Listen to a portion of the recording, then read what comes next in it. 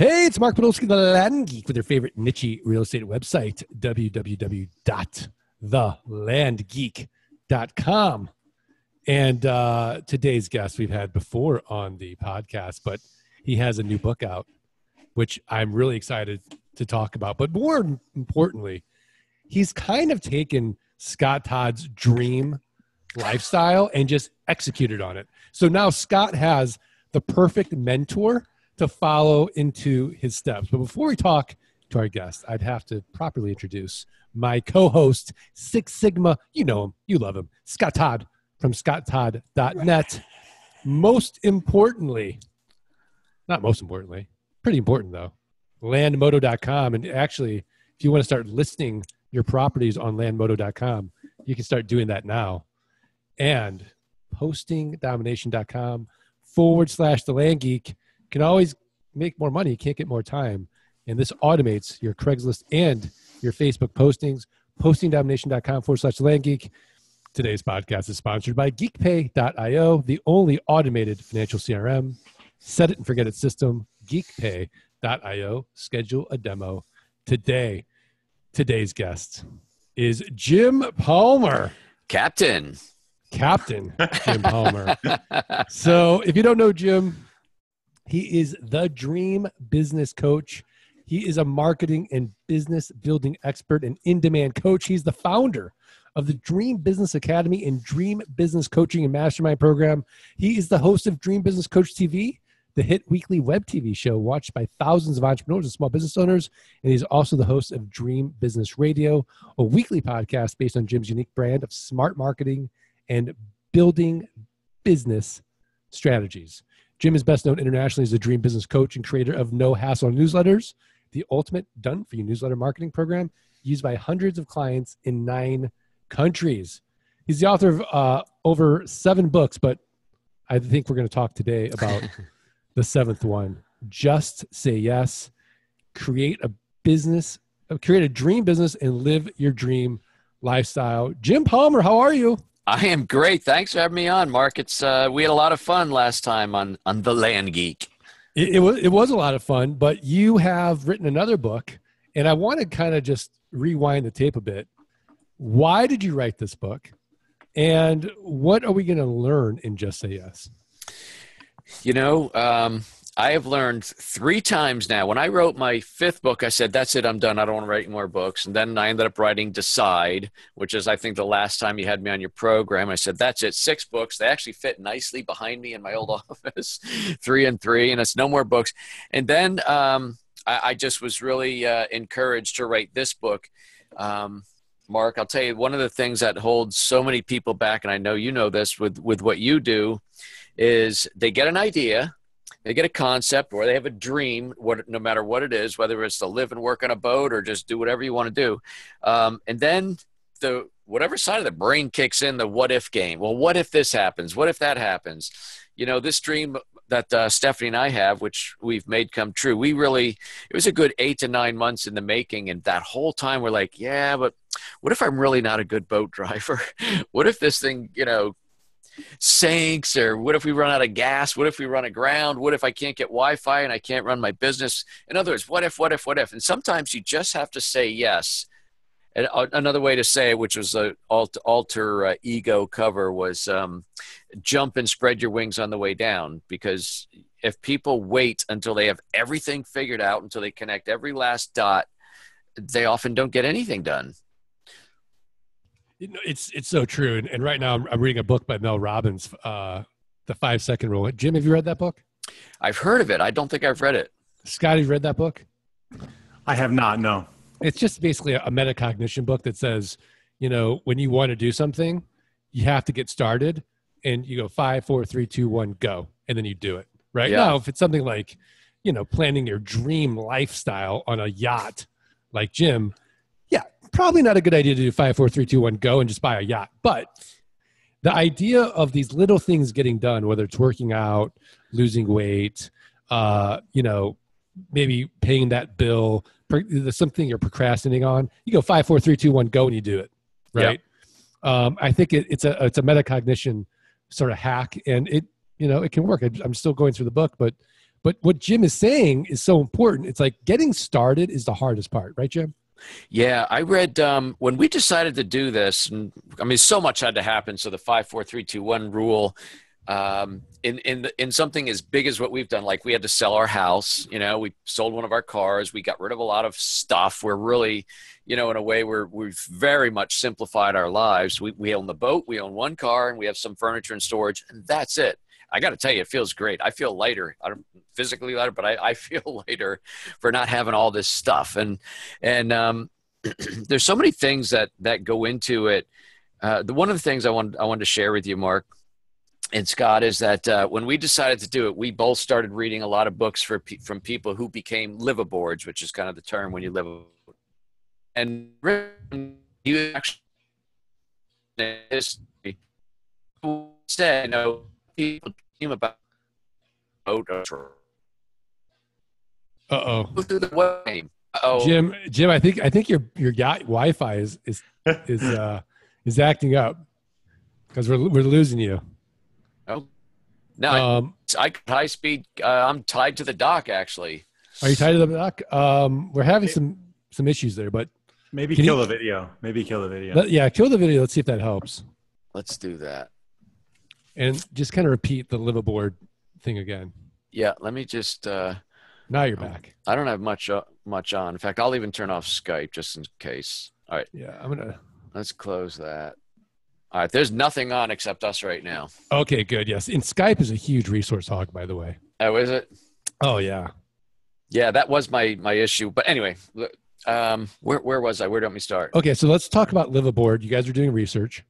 Yeah, and so I read this guy wrote this book, and it was called What's Up Ditch. Now, the ditch refers to, Scott probably knows, the intercoastal waterway, which they dug, like, you know, to help ships protect them from submarines and stuff. It really is a ditch. Anyway, he said, so many people think about this romantic life of living on a boat, and he said, what holds them back is all the what ifs. What if? And he basically said, which was interesting because I was going through that process myself, and he basically said, yeah, but what if you do find out you get up every day, you solve a problem, you replace a pump, you're a badass boat driver, and because you said yes, you have the adventure of a lifetime. And for me and Stephanie, we didn't want to get to a certain point in our life where we're like too old to do it or not safe to do it. We're like, crap, why didn't we just do that? You know what I mean? I mean, I just turned 59 years old, and I couldn't find one financial planner that I work with that said, yeah, you know what, buying that boat, that'd make real good sense when you're this close to retirement. I mean, a boat is like the worst thing in the world you'd want to buy. But you know what? We're doing it anyway, and we're having one heck of an adventure. Scott Todd.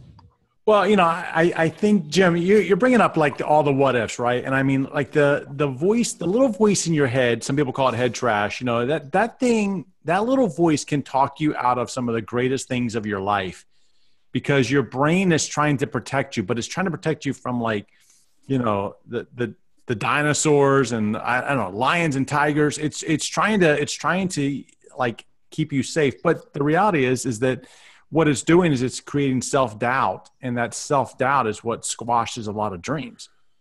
And, you know, I think that one of the approaches that you're saying here is, like, you know, I've heard it phrased another way, but one of the ways that you can accomplish that, or to try to like get rid of it or hush it, is like to list out, okay, well, here's all of the things here's all the what ifs, like, what if this happens? And then in the next column say, well, then I would do this, right? Like, plan out like a postpartum, if you will, like plan out, like, here's all the things that can go wrong. And here's all the things that I can do to minimize that today. I may not have internet connection. So what? I can switch to satellite, right? Like, just list them all out. And then in the column next to it, list out all the things you can do. Is that something that you did, or, you know, like, not so much. Not so much. I'll tell you what.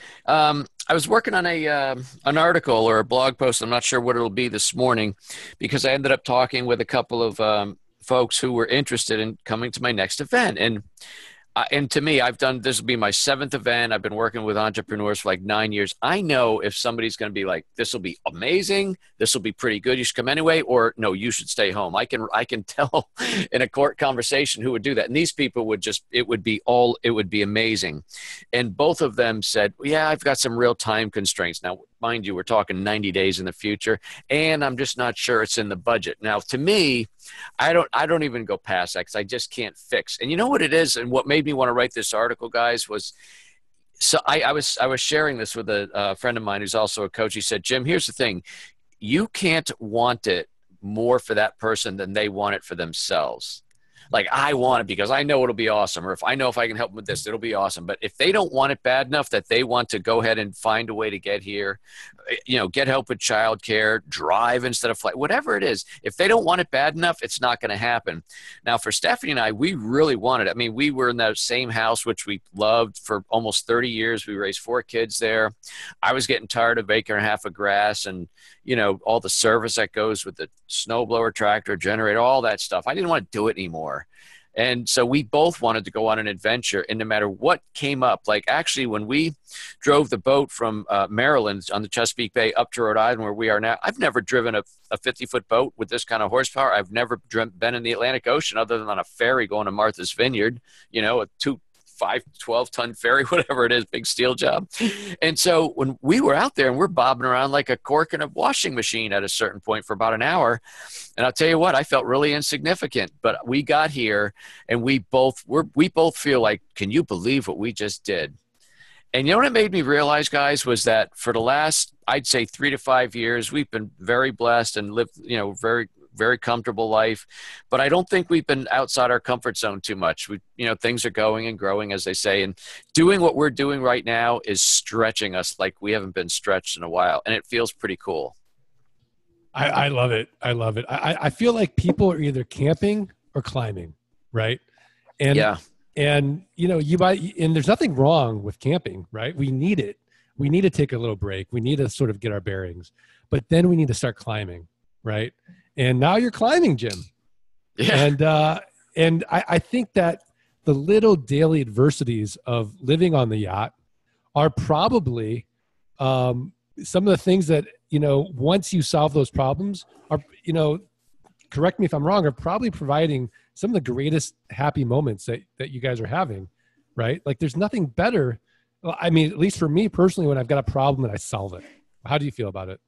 Pretty much, we call this our big adventure. So we're always talking about, it's our adventure, life's an adventure, et cetera. But you're right. There are certain things that I have gotten used to that I don't have or can't have, or it's a different variation on the boat. For example, I love long, hot showers. If I want to take a long, hot shower, there's very nice bathrooms up the marina. That means just gathering my clothes and towel and walking up to the building up there. Or I can have a 5-minute shower on the boat because this hot water tank is about a quarter the size of what you'd find in your house. I mean, that's just one thing. There's other things and every time I discover one of these little things, which I would just, if I was at home, I would, throw money at it and fix it. You can't necessarily do that here. And what I've learned is that life for us is a trade-off. So I'm trading different things with one car. If Stephanie wants to go off shopping or go to the Y or do whatever, and then something hits me, I said, man, I got to run through. Well, I can't until she gets back. I mean, it's kind of silly things like that in your normal routine you get used to, but it's a trade-off because every day I wake up and I'm still an early riser and I look at the sun coming up over the water. I'm in the marina where I love looking at other boats. So there are trade-offs. So there may be a few things that are slightly annoying to me, but it's an awesome trade-off for the benefits that I have that I didn't have when I was a dirt dweller, as some boaters call when you have a home. A dirt dweller. A dirt dweller. So Scott Todd, how are you going to make the transition from dirt dweller to Jim Palmer? I mean, I don't know. We got to have Jim tell us. How are we going to do it, Jim? Jim, how can Scott do this? But he's got 2 kids one in high school, one in middle school. Do you wait? At this point, I would think so. I mean, Stephanie has been following this couple. They have a YouTube channel called Boat Fam. It's a couple with 2 boys. I think they're 6 and 9, something like that. They've been living aboard for 2 years on a sailboat. And they're homeschooling the kids, and that is their home. Not a sailboat, excuse me. I think they're on like a trawler.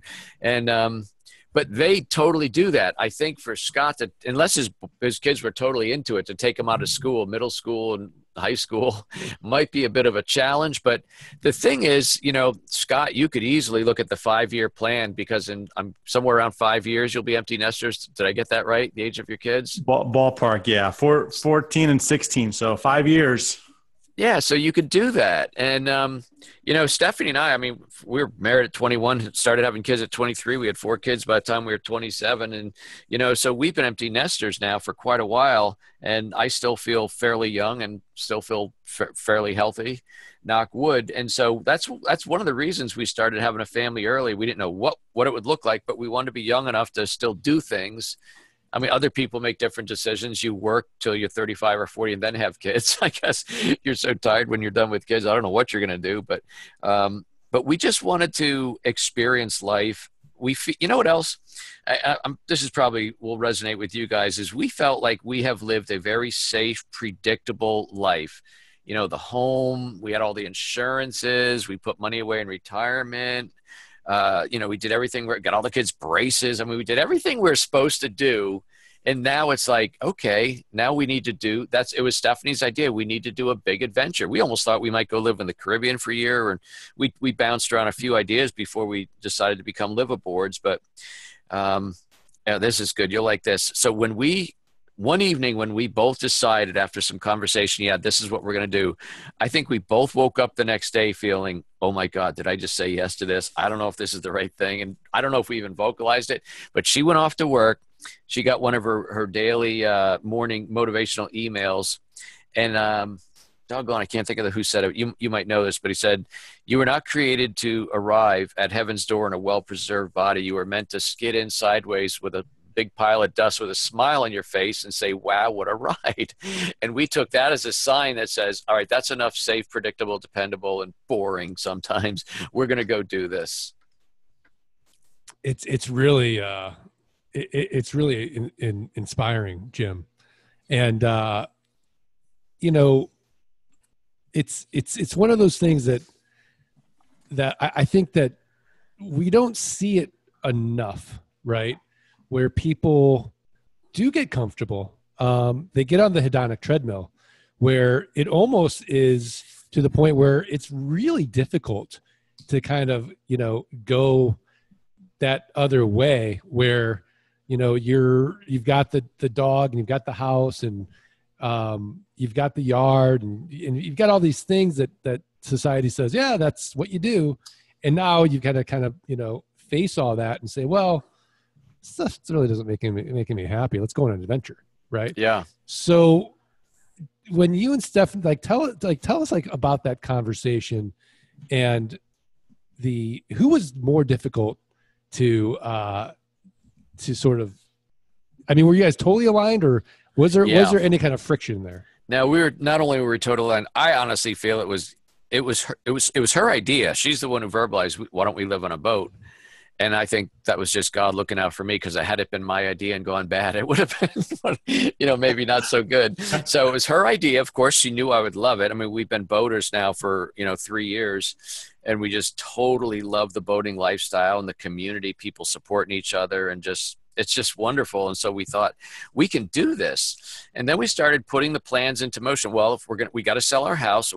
I just thought, well, I know enough about marketing. Let's sell it ourselves.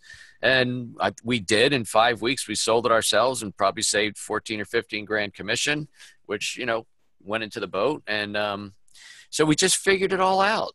And we sent Steph to a nautical school on how to read charts and know what those floating things are out in the water, the buoys and stuff like that. And there was been so much to learn. And the way it worked out is we sold our house in December. We didn't move on the boat until late April.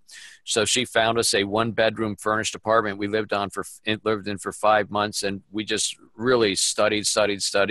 I learned an awful lot about, different things and basic repairs, how boats work, all the different systems in a boat, and you never stop learning, right? I mean, if you gotta hire somebody to come fix every little thing, man, you're gonna go broke real fast. So you learn to get stuff done. And you mentioned having a dog. Yeah, we got a 78-pound black lab, and so we had to take that into account. How are we gonna deal with him? And we thought we could train him to go at least number one in the back of the boat when we're out there, and he won't do it. He's very respectful of his territory. So we can be out for 8 or 9 or 10 hours, and, he's got pretty good holding power. But as far as us being out overnight, I don't know if we'll be able to do that. Like out on the hook, so to speak, when you drop an anchor, we'll have to figure that piece out, or we'll just have to stay at marinas when we're traveling. Scott Todd, he's solving a lot of your problems. He is, man. Like, we could just keep this podcast going. Like, how are you doing this? Jim, I think that, I really think that it's kind of cool, the adventure that you guys are on. And, as you can tell, I have a boat. I enjoy going out on the boat. You're right. There is a sense of community out there on the water. Everybody's looking out for each other. And, a friend of mine that I used to work with, he and his wife were building a dream home, and they were renting a house, and the dream home was going to take a little bit longer than what they expected. I think it was going to take like a year and a half, and they had rented like a townhouse or something for a year. And they're like, look, we still have another year and a half to go. We're going to spend X amount of money on rent. Why don't we go and buy a boat that we can live on? So they went out and they bought like a 43-foot boat that they could live on. And, I think it's been about a year and a half now. And last I checked on them, they were still living on the boat because the house was taking a little bit longer than expected. But, really they were making the most of it and just enjoying that whole lifestyle, even while they were holding down their corporate jobs. Like they had their corporate jobs, but then they had this boat that they were living on. And so vacations, they could pick up anchor and go wherever they wanted. It really a different lifestyle. I was trying to ask my wife, like, could you do it? And she's like, I don't know, I could do it. But I think that it's something that could happen, especially after the kids are grown up and, That's it. I had been looking to downsize for probably the last 5 years. It took Steph a long time, even though before we had the plan. Very emotional about the house where we raised the kids and all this and that. And plus we didn't know what we were going to do. We didn't want to downsize just for the sake of downsizing, although I could have done that. But, she wanted to have an actual plan. So that's why it got put off, and it, with timing and everything, it just worked out. But yeah, you know what? People, we've talked to people who try it and do it for a year or two and then find out, well, even on a big boat, it's not that much space. And the funny thing is, Steph and I jive with each other a little bit about she has shoes and purses, and I have baseball hats and t-shirts. I see a good hat and a good t-shirt and I just buy it. Well, we don't do that anymore because we each have 2 small drawers that fit almost all of our clothes, and which is kind of a cool thing. We don't buy, like if we're out shopping or we'll see something at just some kind of an antique store or something, we don't buy it. You know why? Because we don't have a place to put it. So it's pretty cool. So financially, knock wood, if the boat doesn't need any major repairs, this is actually less expensive than our former life. There you go, Mark. There you go. You got to get your wife living on the boat so, like the shopping bills go down. I'm sold, actually. So, but I'm like you, Scott. Like I can't take the kids out of school. Yeah. I go through this a lot, Jim, where, because of the freedom that I have and the flexibility I have all these opportunities, right? And yet at the same time, I can't like just do whatever I want because I've got to, take into account what's best for the kids. Right. But there will be a day in 7 years where the whole world will open up to me and I can do whatever I want. Given if, then I've got one person to convince who will be very tough.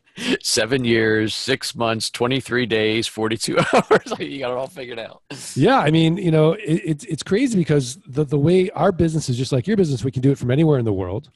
And we've got the systems, we've got the processes, we've got the passive income coming in, and there's no restraints, right? So it's really a very cool thing, but it is scary. Yeah, you can't.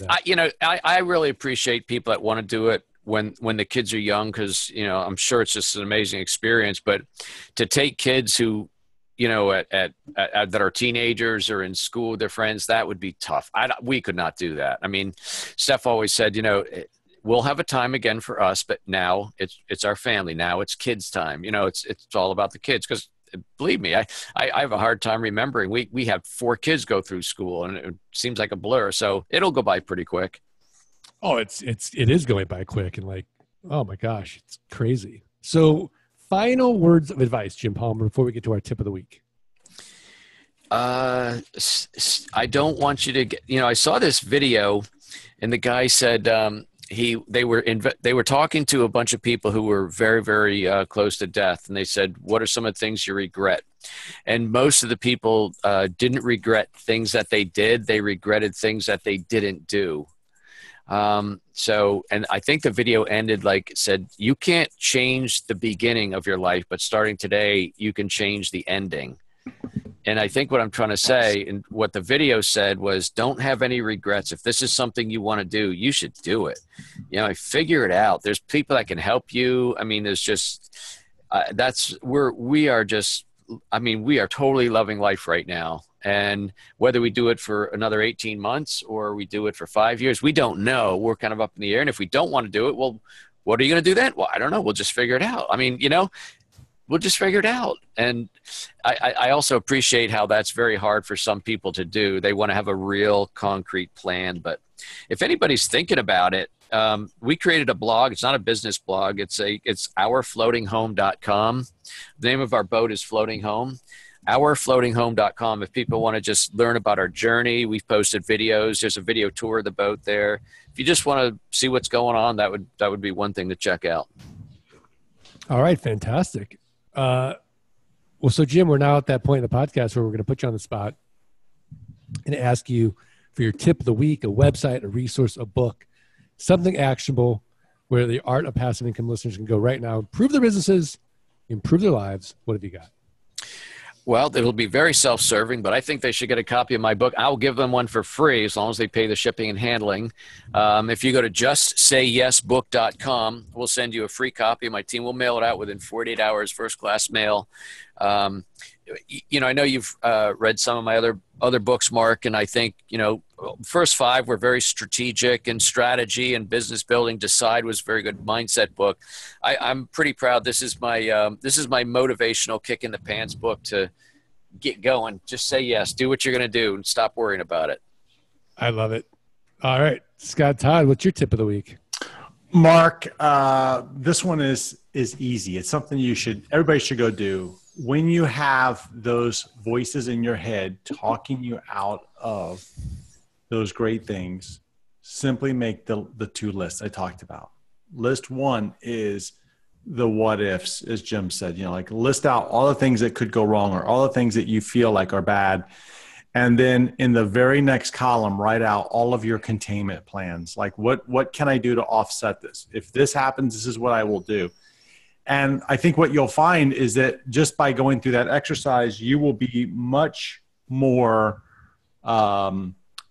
engaged and much more active in solving that problem. And you'll be more energized because you'll be like, you know what? I've got this. I'm bulletproof. You'll march on to your goals very quickly. I love it. And my 2 tips of the week, again, the first one is when you're procrastinating or you're having a hard time starting, just do that metacognition hack, 5, 4, 3, 2, 1, go and do it. And get your mind out of the way, right? That will shut down the mind saying, what if, or I don't want to do it, right? 5, 4, 3, 2, 1, go and just do it. My other tip of the week is learn more about Jim Palmer at getjimpalmer.com, the dream business coach who is literally living the dream. Jim Palmer, are we good? We are good. It's a quick, funny story. I know we're ready to sign off here, but even if there was a couple days when I was like, I don't know if I can do this, my God, I have told so many people about it. I absolutely have to do it, even if I completely screw it up, because too many people, I've made a public declaration. We're talking about living on the boat. We're going to have to do this, Steph. we're going to have to drive that boat out in the ocean. We're going to have to figure out if we're going to get there or not. We're going to have to figure out if we can put this thing in the dock, in the slip without hurting our neighbor and this, that, and the other thing. Too many people know it. And if we say we couldn't do it for whatever reason, I'm going to look like a big weenie, and that ain't going to happen. So sometimes you want to make public declarations also and have people hold you to account. Oh, absolutely. Absolutely.